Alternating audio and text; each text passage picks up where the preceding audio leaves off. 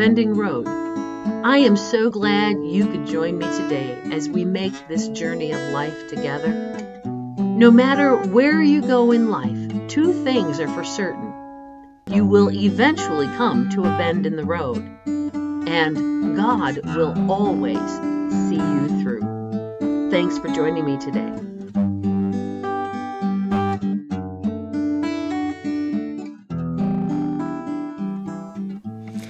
Welcome back to my channel. I'm so glad to have you with me today. Last week I shared with you about the prayers of a 6-year-old, and God answered those prayers with a Huffy Mountain Bike for Christmas. This week I want to share with you about a broken nose, of all things. If you're watching on YouTube, and if you have been encouraged by this message, I would love it if you would hit that thumbs up button. You can also click the subscribe button so that you will know when I upload my next video. In this way, we work together to encourage each other as we travel life together and navigate the bends in our road. Eating dinner with my daughter Erin or listening to her breathe was not easy. Under the advice of family and friends, I finally took her to an ear, nose, throat specialist in the spring of '99, and the doctor took Erin in and explained that the first thing was simply to look at her nose and see what it looked like. The doctor used a special light, and when she looked into Erin's nose, her response was kind of surprising. She said, "Wow, you generally see a nose like this on a little boy, not a little girl." I asked what the problem was, and the doctor answered my question with another question. She asked, "When did Erin break her nose?"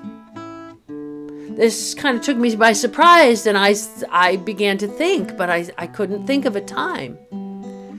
Later, we began talking about this and realized that back in July, about 7 years earlier, we were at a CFO camp, and I was giving our littlest one a bath.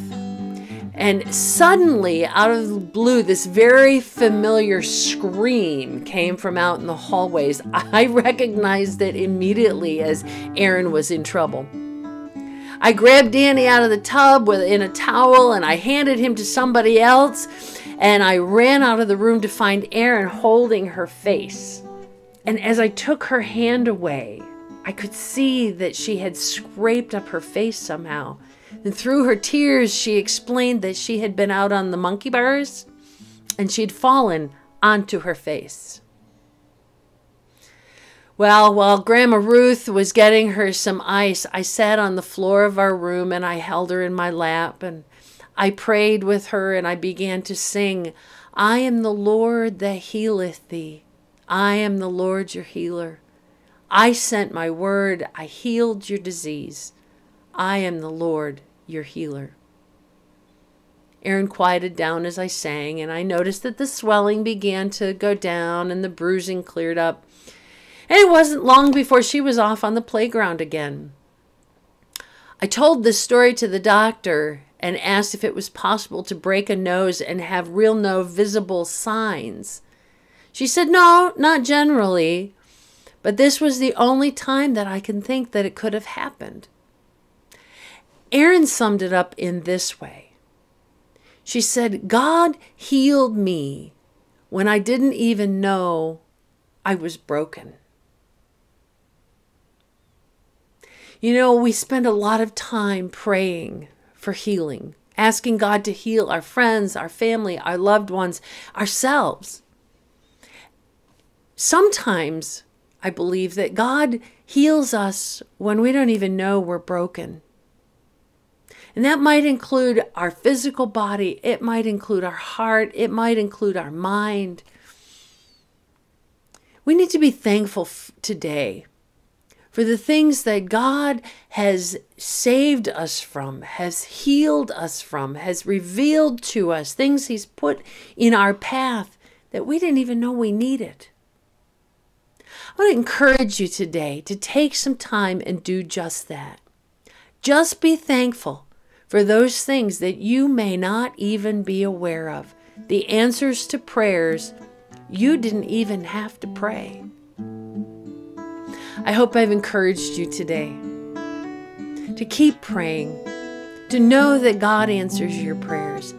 And when you are in the bend of the road and things seem like chaos, know that God is with you, and take that time to be in prayer. Have a good day.